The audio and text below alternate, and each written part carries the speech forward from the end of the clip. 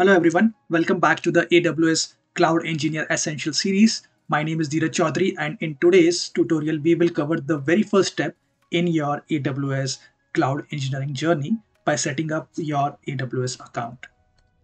So if you want to work on projects, practice for certifications or simply learn AWS hands-on, you need your own AWS account. And in this video, we will walk through the prerequisite step-by-step account creation, free tier details, and some best practices after setup to keep your account secure. By the end, you will have your own AWS account ready to use and the confidence to start exploring AWS services. So let's begin by understanding why it's important to set up an AWS account. So setting up your own AWS account is a gateway to learning and working with AWS Cloud. First, it gives you access to 200 plus AWS services from compute and storage to databases, AI, and security tools as well. Second, you get hands-on learning opportunities through AWS Free Tier, which allows you to experiment at little or no cost. Third, having your own account is often a requirement for projects and certifications. So you will need it to practice labs, attempt certification scenarios, and work on real world assignments for your POC projects. And finally, it enables you to manage billing and account settings directly, giving you full control over your cloud usage and costs. So next, let's look at the prerequisite you would need before signing up for an AWS account. So before you are creating an AWS account, make sure you have the following prerequisites ready. You will need a valid email address that hasn't been used for another AWS account. This will become your root login ID. Next, a credit card or debit card is required for verification. So AWS uses this to confirm your identity and charge you only if you go beyond the free tier limits. You will also need a mobile phone for identification verification, and AWS will send you a one-time password, that is OTP, to confirm your contact details. So please use that number on which you can receive the OTP, because that would be required for authentication. And in some cases, AWS may also ask for government issued ID as an additional security check, especially in certain regions that they have listed on their official website. And having this ready ensures your sign-up process goes smoothly. Now let's walk through the step-by-step account creation process. So to create the account, what you will have to do is you will have to visit Amazon website. So what you can do, go to Google, say create AWS account free. Once you say that, it is going to bring you on this page. I will just open this page. Once you open this page, it is going to take you to this page. Now, the catch over here is everyone know that AWS is providing a free tier for 12 months, but now things have changed after July 15th, because before July 15th, it was legacy free tier. If I click on this, you will see over here that it was having 12 months of free tier legacy usage, but now things have changed, because as if you are doing it after July 15th 2025, then this is the new tier which has came in, which is known as AWS Free Tier. And as part of AWS Free Tier, this is things that you will get. You will receive 200 USD in credits. It will include free usage of selected services and no charges incurred unless you switch to paid plan. Along with this, it is also having free tier categories over here. If you click on this, you can see all the different categories, based on which if you click on that, it is going to show how much of it is having free tier, how much is not having free tier. And even if you go over here, so see over here they have 186 services. So you can search for any service name over here and it will tell you whether it is available for free plan or not. So if you see Amazon EC2, it is showing it is available on both the plans. That means you are going to get a small section of it as part of free tier learning also. So if I go ahead and click plus on it, so over here it will give you more information about what that EC2 instance service is going to offer and the other details for that specific service. So this is how you can go ahead and check the details to understand the service that you're going to use, whether it is eligible for free plan usage or not. Now from the official website itself, I will show you how you can go ahead and create your new account. Click on how to create an account. Once you click on how to create an account, it is going to take you on this page. Once you're on this page, just scroll down and here is the process of creating the account. It is the step-by-step process that you need to follow. So if I say step 1, so as part of step 1, what you're going to do is when I go ahead, so it is going to ask me for email address and the account name that I want to keep. As soon as you provide the email address and the account name, so it is and if you click on verify email address, it is going to send you an verification email. As soon as you get the verification email, at that time what you have to do is you are going to get a OTP that comes as part of your email. You have to verify that, and then it takes you to the next information, which is your personal or business information. So if you are creating it for your personal use, you have to provide your personal information. Once you provide that, as your email ID is already verified, it is going to take you ahead and it is going to ask you for your payment method. So once you provide your payment method, it is going to ask you the address for which it is going to be billed, along with the card details that has to be added over here. Once you provide that, it is going to go ahead and ask you for your phone number. Remember, your account is tied up with a phone number with verification. So once you use it for one account, you cannot use it for other. Same for email address. So you have to provide your phone number as part of it, and once you provide that, it is again going to give you an OTP, and you have to enter that OTP back to confirm the verification. Once it is done, then you have to go ahead and select the plan. So for us, the plan would be the free tier plan, and once you select the free tier plan, your sign up is going to be completed. And once your sign up is going to be completed, then it takes around 24 hours for AWS team to confirm whether your account is active or not. And why it takes 24 hours? Because whenever they create a default account of yours, if I take you to one of my existing account, see, this is my existing account, and if I click on the drop down, so these are the number of different regions where they are going to create a default VPC for you. That is, they are going to give you free offerings. So if I click on global view, once I click on global view, and if I take you to this part, as part of this global view, you can see that there are so many data centers, and 50% of them they enable by default for you.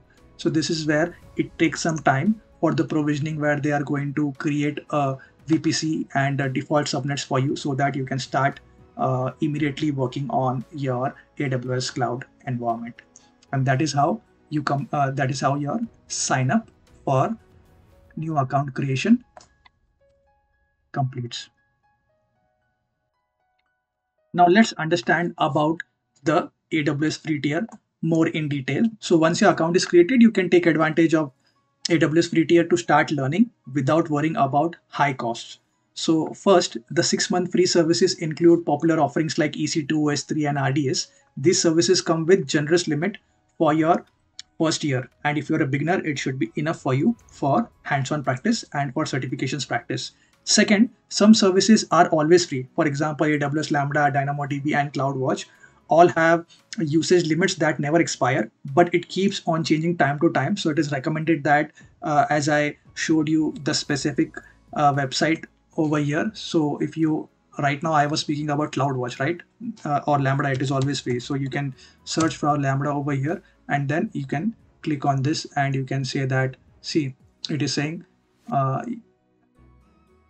10 lakh free request per month. So this is the free part. And if you go above that, there is a different pricing. So this is how you can use these resources, and 10 lakh free request per month is enough for you to practice. Then third, if we go, so third is pay as you go model. So once your free tier limit expires, and if you exceed the limit above it, you only pay for what you use. You are not going to pay for the free tier resources also which you have utilized. You will only pay for the resources you have utilized above the limit of free tier. And finally, AWS offers billing protection. So by setting up billing alerts, you can monitor usage and avoid unexpected charges. In short, the free tier is your safe sandbox to experiment, learn, and build real skill without financial risk. Next, let's have a look at your first login and see, once you log in, how the AWS Management Console looks. So let me take you to next slide, where we would be talking about how our AWS Management Console looks. So when you log in for the first time, you will enter the AWS Management Control and you will see a central hub for managing all the services. And at the top of it, you will find a service search bar. Let me show you. So this is your central hub. Okay, and at top of it, you can find a service search bar. So if you want to search for any service, you can go ahead and search from here by saying IAM, or you can say EC2, or you can say VPC, whatever you want to search, it is going to give you the results and you can directly go to that specific service. Apart from that, when you keep on using it, at that time, every time you use a service and it is there in your browser cache, it will be shown over here. So you can see all these services I have used previously. That is the reason it is showing me at the current moment. Apart from that, the dashboard, apart from that, you will also notice the region drop-down menu. This allows you to select between different AWS region closest to you or your users, which help you reduce latency and sometimes also affects cost. So if you click on this, you can select in which region you want to go ahead and work. So right now I have selected the region as Singapore. So I am right now in the Singapore region, and all these resources that you see, I would be using in Singapore region. So you can think of Management Console as your control center. It's where every service, every setting, and every configuration starts. So next, let's explore what would be the best practices you should follow as soon as you have set up the AWS account. So as soon as you set up your AWS account and it is ready, the first best practice that you should follow is you should enable MFA for your root user. So once your account is created, so the email with which your account is created, and when you log in with that, understand you're logging in as a root user. So when you log in as a root user, it's very important for you to safeguard your credentials, and you can do that by using multi-factor authentication. And this adds a strong extra layer of security beyond just a password that you use. And second, what you can do is create an IAM user for your daily task instead of using this root account user every time.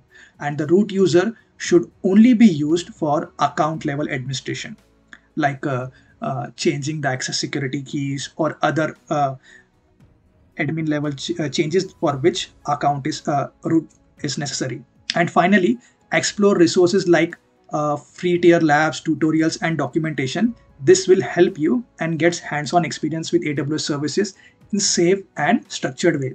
As part of this best practice, I forgot to mention, see, there are some solutions which are already been mentioned over here, and there are different categories to it. So this is, you can see that if you want, AWS has a go-to AWS solution library.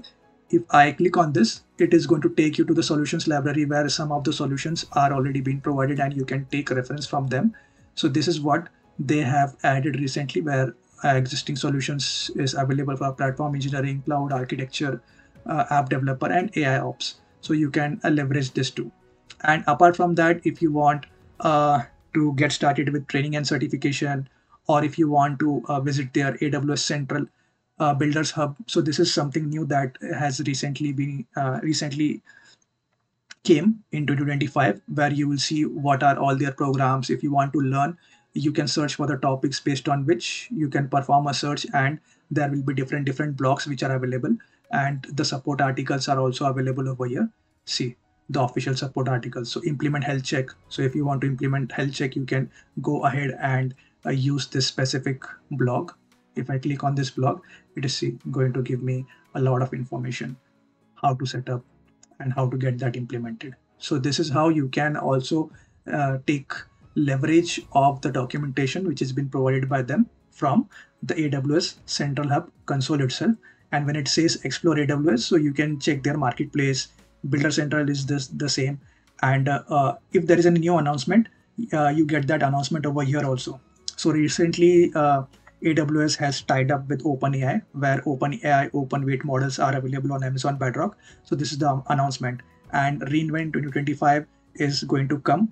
So they have already mentioned over here that you can go ahead and select the sessions that you want to go for. So these are the informations that you get as part of your central hub. And it's a best practice. If you are using it on daily basis, you should actually go through it for getting more information or for reading some documentation. So that brings us to the end of this session on getting started with the AWS, where we have established our AWS account, and we walk through why you need AWS account, the prerequisite, the step-by-step sign-in process, the free tier benefits, and the best practices that you should follow right after the setup. And if you found this video helpful, don't forget to like, share, and subscribe to the channel, and hit the bell icon so you never miss an update in this AWS Cloud Engineer Essential series. My name is Dheerajchoudhary, and thank you for joining me today. See you in the next video.